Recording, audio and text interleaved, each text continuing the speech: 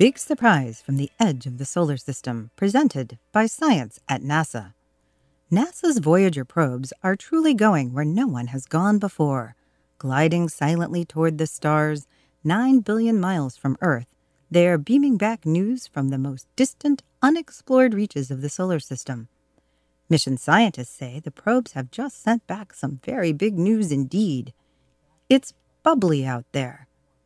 The Voyager probes have entered a strange realm of frothy magnetic bubbles, says Marav Ofer of Boston University. This is very surprising. The bubbles are large, about 100 million miles wide, so it takes the speedy probes a whole year just to cross a few of them. Voyager 1 entered the foam zone in 2007, and Voyager 2 followed about a year later.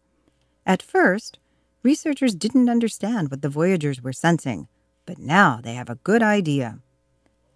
The sun's magnetic field extends all the way to the edge of the solar system, explains Offer.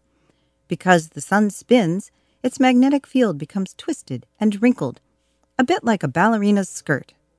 Far, far away from the sun, where the Voyagers are now, the folds of the skirt bunch up. When a magnetic field gets severely folded like this, interesting things can happen. Lines of magnetic force crisscross and reconnect. The crowded folds of the skirt reorganize themselves, sometimes explosively, into foamy magnetic bubbles. We never expected to find such a foam at the edge of the solar system, but there it is, says Offer's colleague astronomer Jim Drake of the University of Maryland. Drake says they are still trying to wrap their minds around the implications of the finding. One consequence has to do with cosmic rays. Cosmic rays are subatomic particles accelerated to nearly light speed by distant black holes and supernova explosions. When these microscopic cannonballs try to enter the solar system, they have to fight through the sun's magnetic field to reach the inner planets. The magnetic bubbles turn out to be our first line of defense against cosmic rays, points out Offer. We haven't figured out yet whether this is a good thing or not.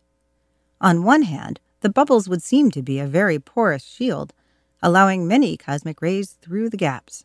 On the other hand, cosmic rays could get trapped inside the bubbles, which would make them a very good shield indeed. We'll probably discover which is correct as the Voyagers proceed deeper into the froth, says Offer. This is just the beginning, and I predict more surprises ahead. For more information about places no one has ever been before, please visit science.nasa.gov.